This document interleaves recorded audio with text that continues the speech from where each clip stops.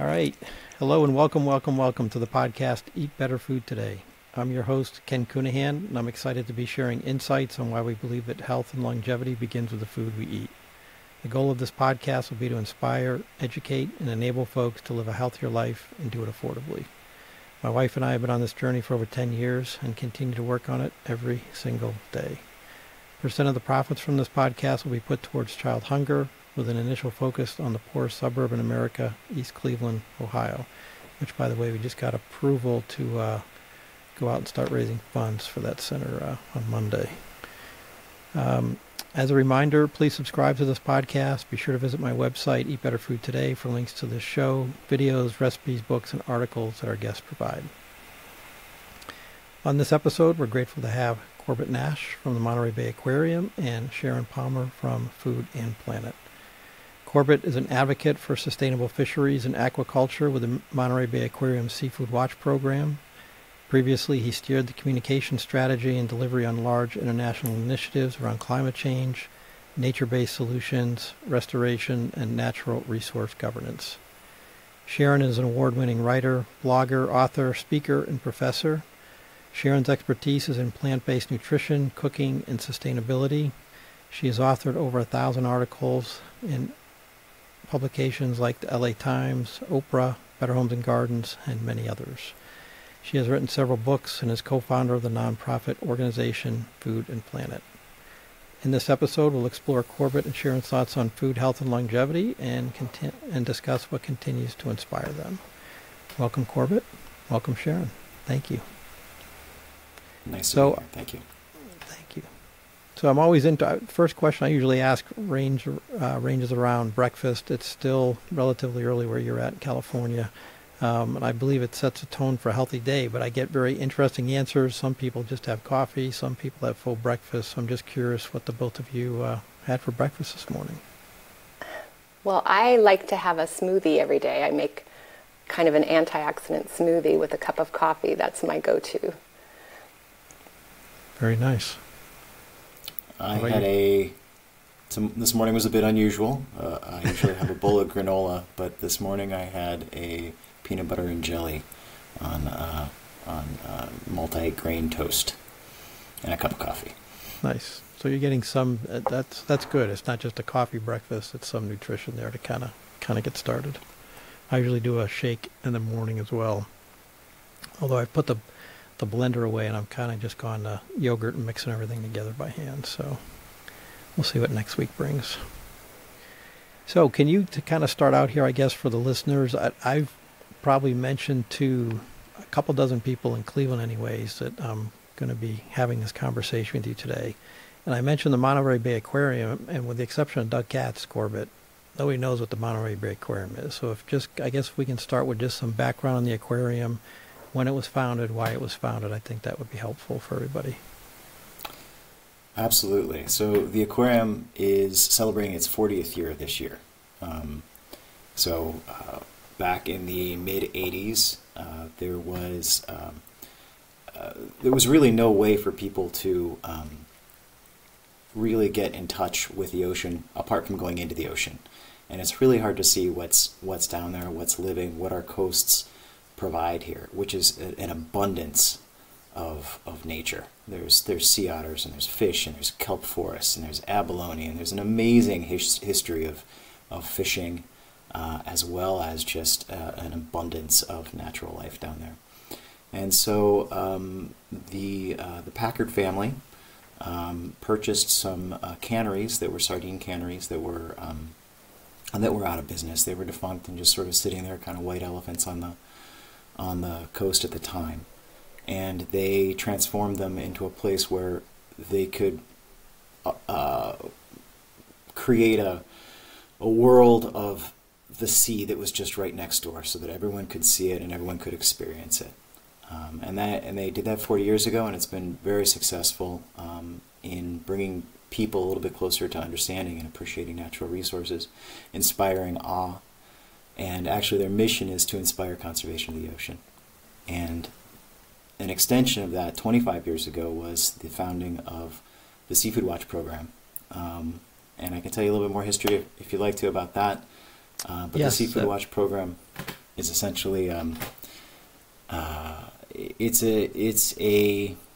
it came from an exhibit in 1997 where we were just talking about the sustainability. So the sustainability, environmentally speaking, of different seafoods that people commonly eat, shrimp, salmon, what have you, because we noticed some real problems in fisheries and in aquaculture operations, and wanted to let people know that, hey, there is an issue here. So next time you put your fork into a piece of whatever piece of that seafood is you're eating, maybe give it a couple thoughts about what you're eating, where it comes from, and what the impact is on the environment. And so we put out these little cards in 1997 on the cafe tables that said, okay, salmon, we have these feelings about salmon, or we have these feelings about this fish and that fish, based on the science that we've been able to piece together. Well, those cards went missing. People were just taking them off the tables because they were so popular, and we realized that there is a lack of knowledge here about seafood sustainability. 2 years later, so 25 years ago, we started the Seafood Watch program, which is a program that uses science to assess the environmental sustainability of seafood products on the U.S. market. And then we use those findings to help transform how seafood is fished and farmed. So can you give us like an example on this, kind of what that means? I mean, so if I'm going into so I guess first of all, the Seafood Watch, is that available? Is that information available? I know it's online on your website, but is it available in any of the grocery stores where you would buy seafood, or is it just, do you have to look up on it? How do you access that information, I guess? Well, there's different ways to access it. So basically we're a ratings program, and so we've done thousands of ratings of different seafood, wild caught and farmed operations across the world, actually, but we really look at what comes into the U.S. market. And we assess those fisheries against our standards, our science-based standards for environmental sustainability, and then we create recommendations for wild-caught and farmed seafood. And that's really what we're getting at here, is the recommendations part. Mm-hmm. So we make recommendations based on a stoplight system, green, yellow, red, green being good, and we'll get to that.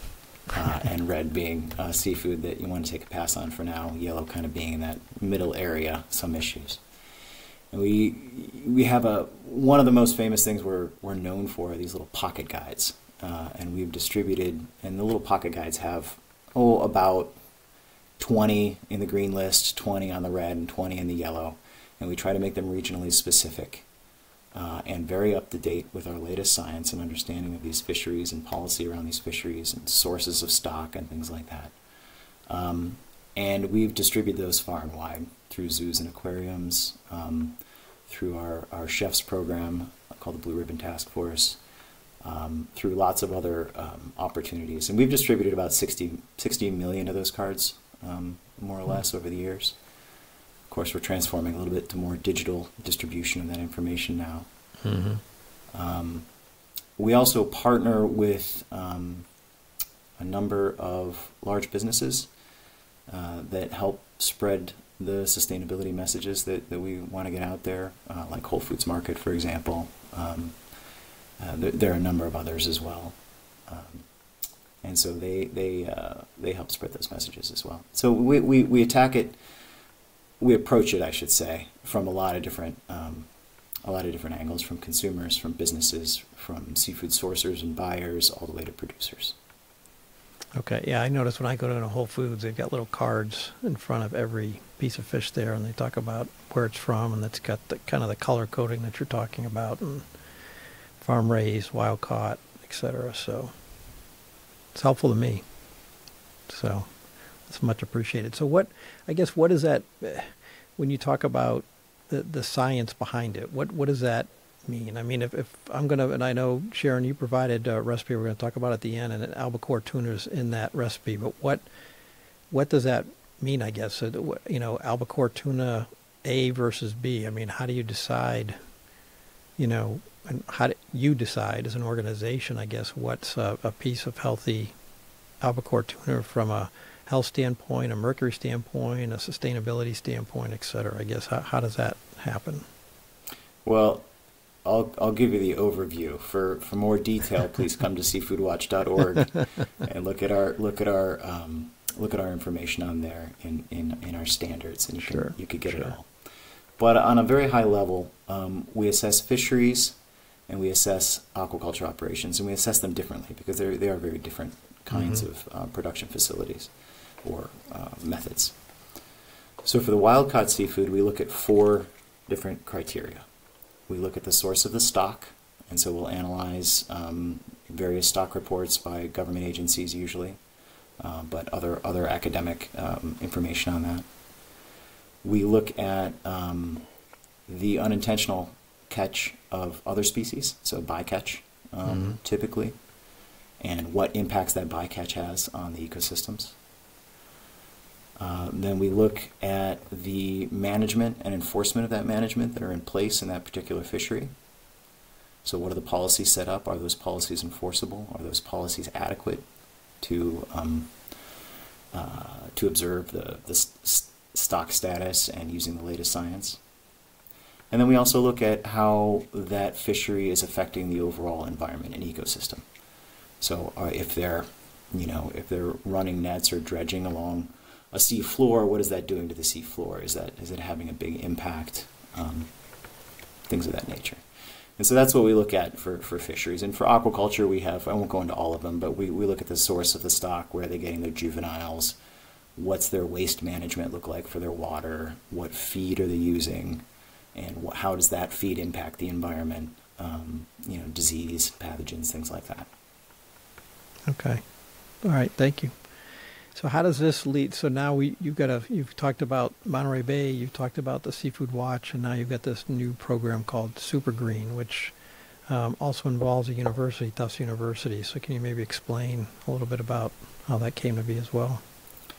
Sure. So as I mentioned earlier, this is our 25th anniversary. For I believe it was our 10th anniversary, and this is before my time, but we made a list. It's a little bit different from what we're doing now, and we called it Super Green. And it was basically seafood that is both environmentally sustainable in our view, so it gets a green rating, and it's good for you. And we partnered with some similar institutions at the time. It was Harvard and another to help us with the nutrition side of the seafood, because frankly we're an environmental sustainability organization, and our expertise does not typically go to nutrition, but we've been finding that more and more people really want to know about, is this seafood healthy, and how healthy is it, and what can it do for me? And they come to us sometimes, and we need to be able to answer. We want to be able to answer their questions, but like I said, we don't have the in-house expertise. So that's why for the 25th anniversary, just for this year, we reignited the Super Green program, and we thought, okay, well, we got to find somebody that can help us with the nutrition and health side. And that's where Sharon's team came in. We reached out to Food+Planet, and also to an individual we work with at Tufts. But with Food+Planet, we decided to launch this campaign for the year, make sure that we are fully in sync with nutritional and environmental sustainability aspects of each of these seafoods. And it's been a great partnership so far, and we're looking forward to continuing it through the rest of the year. Very nice. Sharon, with that intro, why don't you kind of explain a little bit about Food+Planet and kind of your, I guess, new relationship with Monterey Bay Aquarium here? Yes, so Food+Planet is a group of 4 registered dietitians that founded the nonprofit, and our mission is to empower healthcare professionals, in particular nutrition professionals like dietitians, to advance sustainable food systems, because surveys show that consumers really trust health professional voices. Like, we're the #1 a trusted voice when it comes to nutrition and shopping and cooking and eating advice. But yet, dietitians really aren't learning enough about sustainability in our curriculum, in our educational settings. And in fact, this is true among all healthcare professionals. We just don't have that basis in our learning. So we're really bringing that knowledge to the healthcare professional field. And we're just really excited to partner with Seafood Watch. As a registered dietitian for more than 25 years, I have been using Seafood Watch with my clients for years. That was just my go-to when I would talk about healthy seafood. I would tell them, go get the little guide that Corbett was talking about, and use that to make the choices, because those are healthy choices, but they're also more sustainable. So we're really encouraging people, when they're talking about healthy, it just should fold in sustainability. It should just be part of that message. So we've been working with Seafood Watch this year to provide nutrition fact sheets for each of the species on the super green list. We're also working with our team of culinary dietitians that we partner with from across the U.S. in many different food ways and cultural traditions to develop these amazing recipes and actual videos, cooking videos that go with each species. So when you check out the super green list, you'll see the species, whether it's albacore tuna one month, and you'll see a beautiful recipe that was developed by a dietitian and a video in which she's preparing it. And then we're also providing consumers with those nutrition facts about that particular species, how you can cook with it, and just a little bit more information on it. Very nice. Yeah, and I think, so we'll talk about the recipe at the end here, but it looks like so far you have on the Super Green website, you've got farm mussels, the albacore tuna, which we've talked about, rainbow trout, farmed seaweed, which is an interesting one, and Alaska flounder was the latest released. So how does seaweed, my wife eats all this seafood, but when it comes to seaweed, it's not something that a lot of people find appetizing, but it's very good for you. So any comments about the seaweed selection there, I guess? Yeah, I was really excited that they featured it because we're really trying to encourage consumption of seaweed. It's been part of traditional diets around the world for eons. It's famously part of many Asian foodways, but also in Scotland and Ireland it's consumed, in Scandinavia, the Native Americans consumed it. So it was this plentiful food that was available, very nutritious, very sustainable, and we're really trying to encourage consumption of that because it is such a sustainable food. So we did cover it in the Super Green list one month and provided a recipe for a tofu sandwich that has seaweed in it. So it kind of gives it that savory, umami seafood taste. So this is really great for people who are wanting to eat more plant-based diets. They can include that seaweed to get that kind of sea taste that you're wanting to include. Very nice. I mean, what are your thoughts, I guess, either one of you, for this question, trying to get people to eat healthier foods? Like we're talking about seafood. A lot of people, I won't say a lot of people, many people don't like seafood or seaweed. So how do you encourage more people? I eat anything personally, and I do have like the Seafood Watch list. I've had it on my phone forever. So, but not everybody's like me. So what can be done, I guess, to encourage more people to entertain what we're talking about here? Well, I can weigh in a little bit that, you're right that some people find the taste strong or something that they may not be familiar with, but, we try to encourage the benefits. I think that's one thing the nutrition field has been really cognizant of and promoting over the last several years, because more and more research is showing that seafood is part of a healthy eating pattern. It's part of many healthy traditional diets, such as the Mediterranean diet famously, but also the Japanese traditional diet. About a couple servings a week is part of a healthy eating pattern, and it's recommended by the dietary guidelines. It has, of course it has protein and iron and zinc, but it also has omega-3 fatty acids, which is really where those benefits, a lot of those benefits are coming from. So it's one of your healthier animal proteins on your plate. So really showing those benefits, but also showing people approachable, easy ways to prepare them, I think, is a real key. We've found in our work with consumer research that a lot of times when people just don't know how to prepare it, that is the major barrier. So just showing them it doesn't have to be fancy. It's not something that you only eat at a restaurant. You can prepare it at home. Like, for example, we have a pizza recipe that's really popular that has mussels on it. And just canned mussels, just something as easy as adding that on top of a pizza or pasta or even a sandwich, So really trying to show these accessible ways that people can approach them. So you mentioned that you have kind of the recipes and then the cooking videos for the super green products out there. So do you have resources as well for just seafood cooking in general? We do have those available upon request. I don't think we're listing them currently on the super green list, but those are something that we can offer at any time. I don't know if you have those, Corbett, that you're referring to.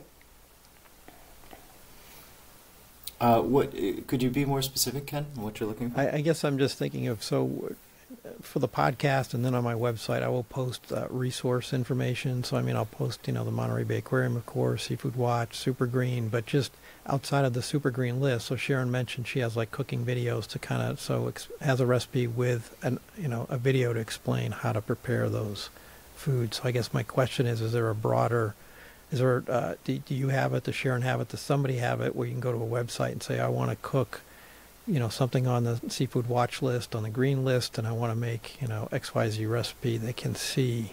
Because I think you're right, Sharon. I think the people don't know how to prepare seafood. I think that's definitely an impediment here. So. Mm-hmm. Well, we do have, the featured recipe for each month on the super green list. Right. And that's where the video is.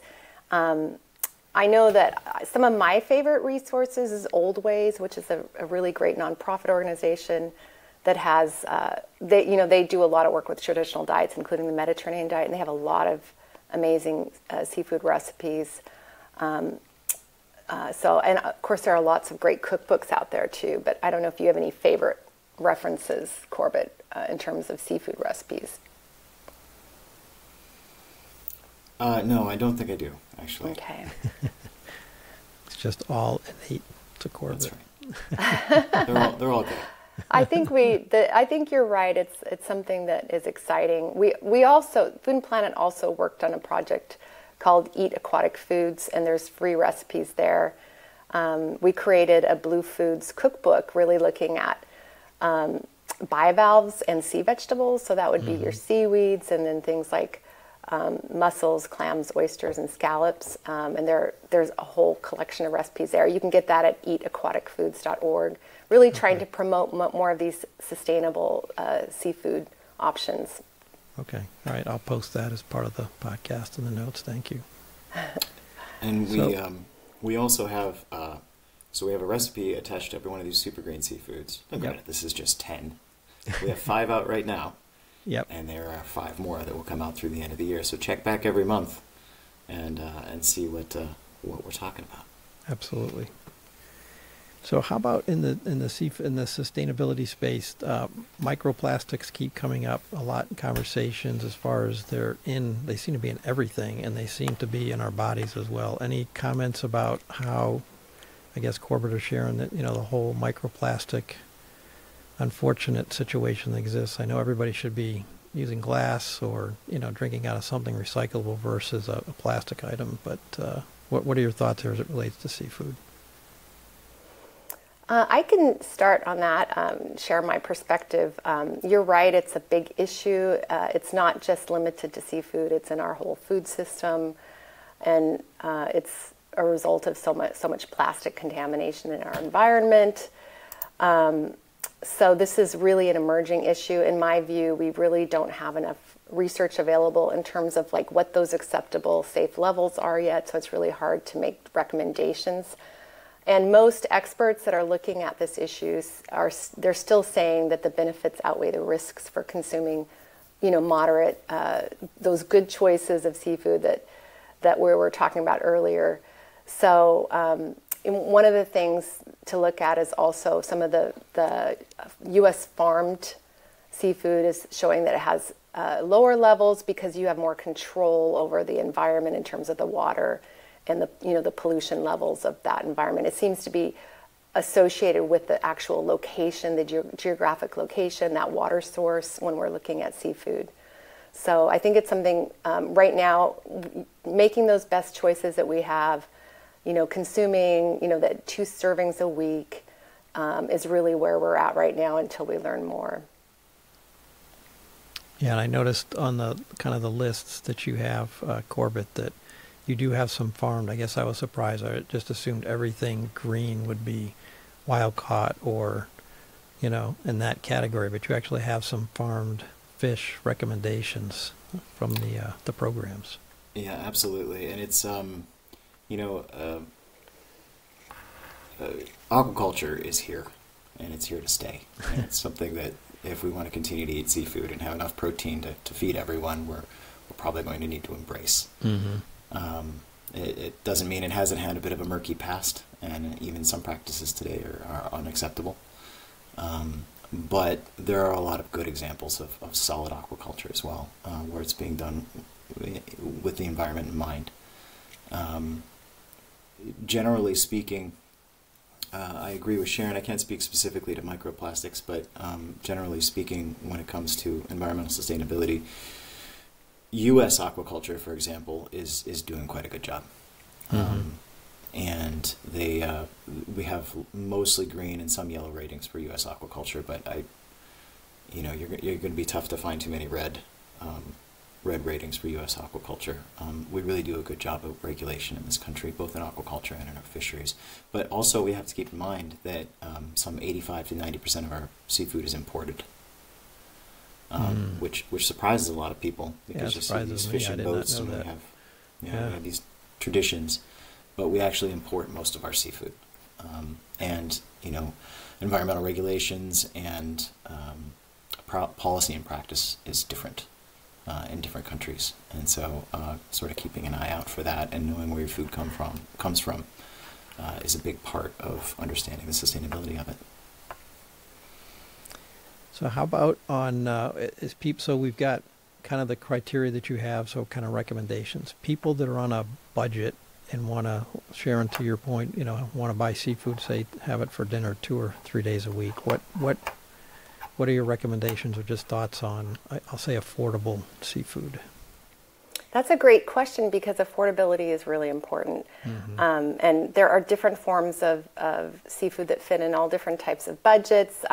And it also comes in many forms that gives you more options. For example, you can get many seafood options in canned. You can get some of it in dried form. You can get it fresh and frozen. A lot of times fresh will be your most expensive option. Frozen is a really great option because it's super easy. It has a long shelf life. It stays fresh longer.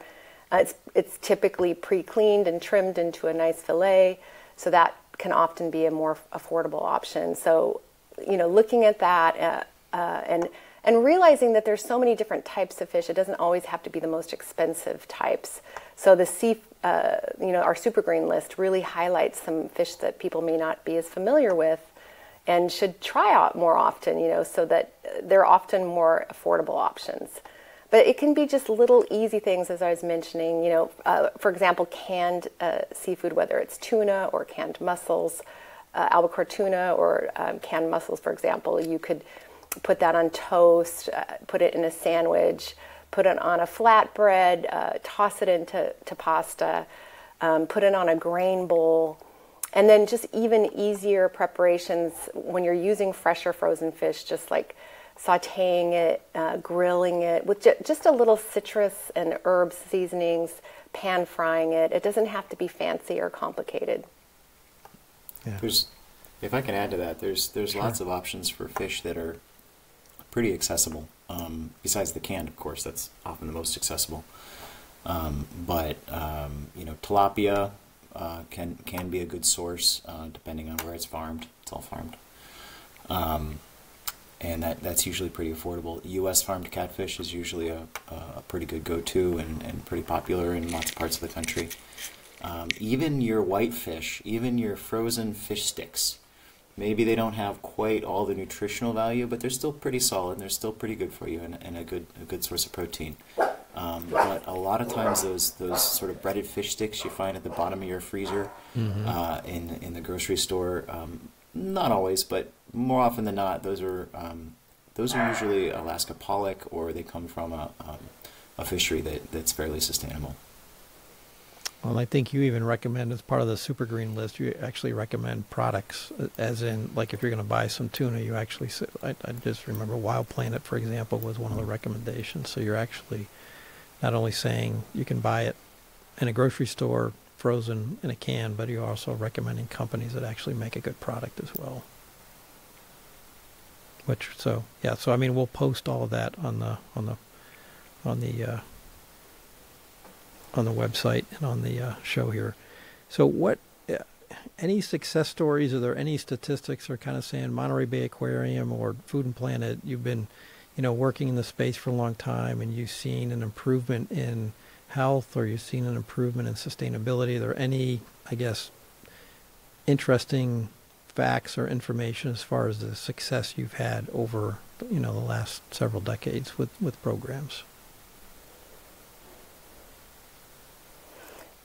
I can add a little bit about the work that we've been doing with Food+Planet, because we've really been focusing a lot on aquatic foods for the last few years, because we feel like it's such an important area, because we're looking at all the aspects of sustainability, including human health, which is an important part of sustainability, is that we're eating diets that actually promote our health rather than deter our health. Mm-hmm. So we have really seen some of these issues where healthcare professionals really don't even understand how to utilize some of these foods. So we're trying to really educate the healthcare professionals, who then can educate their consumers. And we're really seeing a lot more awareness among dietitians on these healthy seafood choices, in particular aquatic foods like bivalves and seaweed. We've been doing a lot of culinary work, culinary education demos, because really there's not a lot of knowledge in that area. We did surveys among dietitians to begin with, and they found that they really didn't know a lot about some of these foods. So we have seen a lot of interest, and you can start seeing some of these foods, like the bivalves and the seaweed. You're seeing them on chefs' tables now. There's more interest. You're seeing it all over as on emerging food trend lists, that algae and these kinds of things are growing more of interest among the culinary world. And I think that usually transfers over to consumers. You're seeing more products with these, like, for example, seaweed is getting more interesting. You're seeing it in chips and all sorts of snack foods now. There's kelp pickles. There's all sorts of interesting kelp burgers. So I think we're just seeing more of an interest in that area. Yeah, and I interviewed somebody, so at the university here, you're probably familiar with Corbett University Hospitals in Cleveland. I interviewed their director for nutrition, and they've actually set up a teaching kitchen for medical professionals. So as you're going through your medical school training, now it's an elective, it's not a required, but they had about a third of the students register for the class. So they're actually teaching them healthy cooking, what that means for their patients, so they can advise them not just on taking pill ABC, they can also advise them on healthy diets and nutrition as well. So I'm actually going to meet with her again next week. I'll have to see if they're doing anything with seafood specifically. Teaching kitchens are an amazing program. This way of introducing the education right at the level with that our healthcare comes from. You're seeing some really creative ways it's been introduced in hospitals, where there's teaching kitchens right in the hospital. So they're inviting the community, because we know that people are losing their cooking skills. We have now 3 generations in of people who never learned how to cook. We don't teach cooking and home ec classes in schools anymore. So there's a low level of competence around culinary. So I think providing that information along with our advice, giving people an easy cooking tip or a recipe along with that advice is very beneficial. Couldn't agree more. Yeah, the food bank here in Cleveland, they actually have set up, they have like a grocery store setting, and people go in and shop, if they qualify in there, I forget what it is, once a week or once a month. But anyways, they have a teaching kitchen out front. So if they have fruits and vegetables in the back, they actually have recipes, and they're making things in the front to say, here's how you prepare some of these foods. in the center that we're going to build in East Cleveland, we'll have a teaching kitchen as well. So I couldn't agree more on the cooking aspect there. Yeah. So there's a whole conversation around whole foods, ultra-processed foods. I think when we talk about seafood and sustainable seafood and your super green list, everything pretty much in my opinion, pretty much qualifies as a whole food versus an ultra-processed food.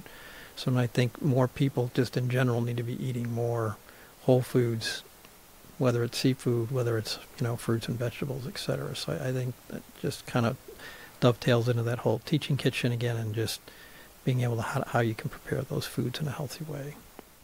Yeah, I would agree with you that the seafood really falls under that.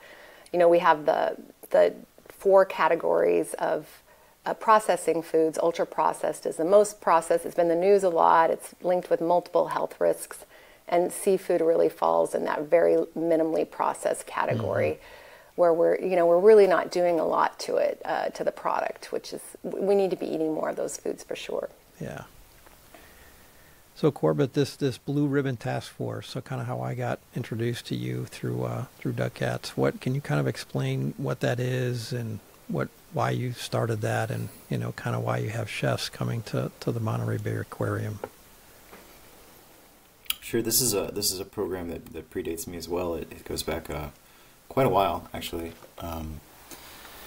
and the idea was that, like I said before, we sort of approach seafood and the buyers of seafood and the producers of seafood at different levels, consumers, and we're trying to kind of come at the industry from every angle with our sustainability messaging.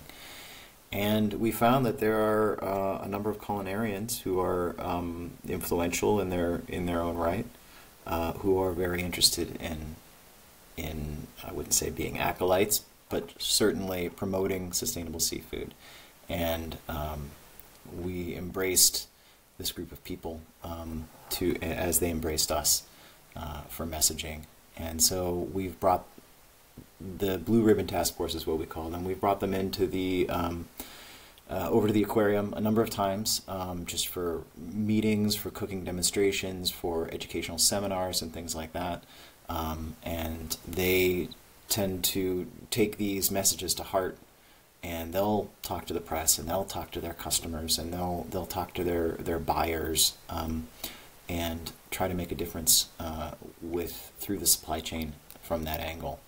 And it's been a very successful program. We have about 60 chefs that we work with in some capacity, and have worked with even more through the years.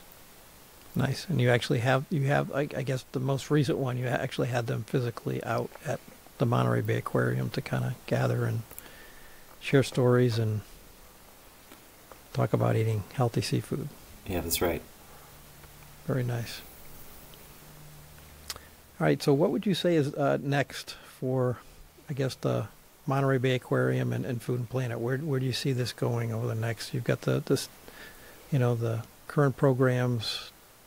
Can we look for something in 2025 or 2026, or what are your thoughts on what's coming next, I guess?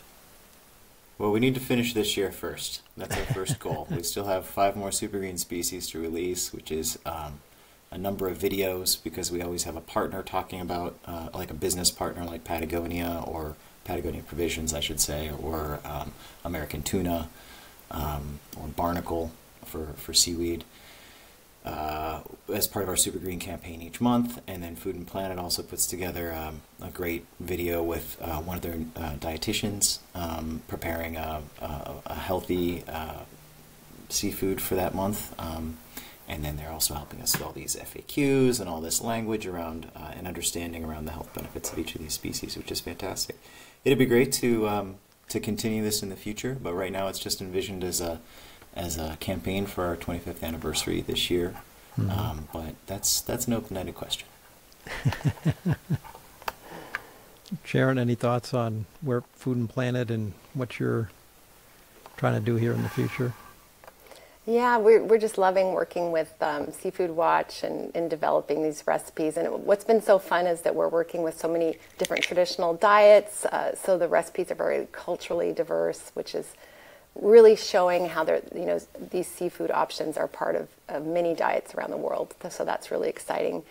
But we continue to work in the sustainable seafood space, in particular blue foods, as I was mentioning, the sea vegetables and the bivalves. So we're doing more work in terms of analyzing the data, because a lot of these foods have not even been analyzed. We don't even have basic nutrition information on a lot of them. So we're working on projects and providing more messaging so that more consumers can find out, about their benefits, how to use them in the diet. And we're really hoping to do more culinary projects, more of that culinary education, working with dietitians to create more videos and recipes, because we find that to be really helpful and beneficial. Definitely very helpful. I just had a conversation with somebody that listens to my podcast. I had lunch with him last week, and he's like, okay, I'm going to start eating healthy. I'm going to start doing the right things, but I don't know how to cook healthy. I've never done it before. He's used to eating at restaurants or, other establishments, but cooking for himself is not. So it's like, can you send me any place that has... So the cooking demonstrations, I think, are going to be a huge future thing for a lot of people that want to kind of eat healthy, basically. Right. I think so. I always tell people you can cook a healthy meal in the same time that you could like dial up Uber Eats or DoorDash or whatever, and it gets to your door. As long as you have a little bit of preparation, some healthy foods on hand. It doesn't have to be overcomplicated. I think that's the real message, is that you can do it. You can fit it into your lifestyle. Absolutely. Which kind of leads us into our recipe, and I guess part of the impetus for this recipe is to try to, obviously get people to eat healthier, get people to, eat healthier at home, and kind of like what you said, it's not hard. I mean, if you watch a lot of popular television food shows, I mean, they're making, you have very experienced chefs making very complicated dishes that taste fantastic, but the average person is not going to be able to recreate that. So that's kind of like, it's fun to watch, but it's not realistic for the average person, I guess. So given that kind of backdrop, I guess I know you brought kind of the albacore tuna recipe from the Super Green list, and I know it meets our under $25. Family of 4, has only a few ingredients. It can be made in less than 30 minutes. And again, this is something, to your point, instead of either waiting in line at a fast food establishment or ordering through DoorDash, something that you can make. And when you're making these meals at home, your home smells fantastic because you're using different spices and ingredients and stuff too. So I'll let you, Sharon, just at a high level, we'll be posting the link to Super Green as well as the link to the recipe in the video as well. So if you could just high level share that recipe, that'd be great. Yes, that recipe was developed by one of the dietitians we partner with, Andrea Mathis. She's an amazing culinary nutrition expert, and she did a beautiful video. She creates the most beautiful recipes and videos, and it's a very simple recipe. It's just stuffed bell peppers. If you've ever had stuffed bell peppers, it's just super easy to just cut a bell pepper in half. And then it's got this creamy tuna filling using canned albacore tuna that has Greek yogurt. So it's low in fat, low in saturated fat in particular. It's got some herbs and seasonings in there, and you just fill the pepper shells, sprinkle a little shredded cheese, and bake it. So, you can have a family of 4 could eat that. And you've got a serving of vegetables, you've got some healthy protein on there, maybe have like some whole grain bread on the side, and you've got a meal really quickly and easily. Very nice. And so in an effort, it's kind of in the same vein here to get people to eat healthier, we're sharing on the podcast and on the website, kind of a website, so it lists, you can go in by state and then, put in the month and say what is in season in my locality, that I can buy. And there's plenty of farmers markets all over Cleveland, all over the Midwest, all over the West Coast, everywhere. So you mentioned peppers. Peppers are in season now. So if you go to that website and kind of look it up, you can go to a farmer's market, buy a fresh pepper that tastes fantastic, or buy a couple of them for a couple of dollars, get your tuna, get your yogurt. I mean, it's just... you're using something that's in season that's going to taste fantastic. So in addition to peppers right now, I'll just mention a couple other things that you can be buying at a grocery store or a farmer's market. And arugula, basil, cabbage, blueberries, blackberries. They just taste better this time of year. Carrots, cucumbers, lettuces, garlic, onions, and then I had peppers on my list as well. So I just encourage people, make that tuna recipe at home. Go to a store that has local ingredients, not that's been shipped halfway across the world or something, and make that recipe at home.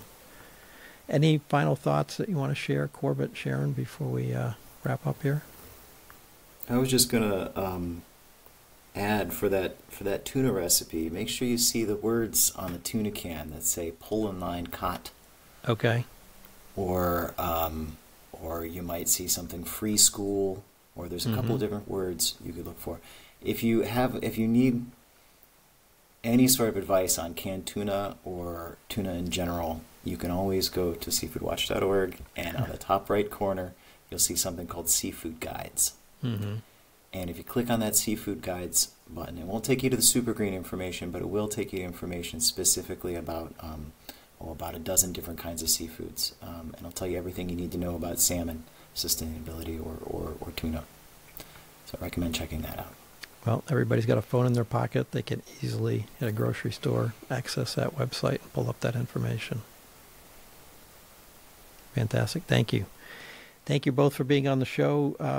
Again, I'll post information about how to find Monterey Bay Aquarium, Food+Planet, so everybody has access to that, to the Seafood Watch list, Super Green list, etc. So that'll all be available to all the listeners. So thank you both very much for being on the show, and have a great rest of your day. Thank you very much. Thank you, Ken. Thanks.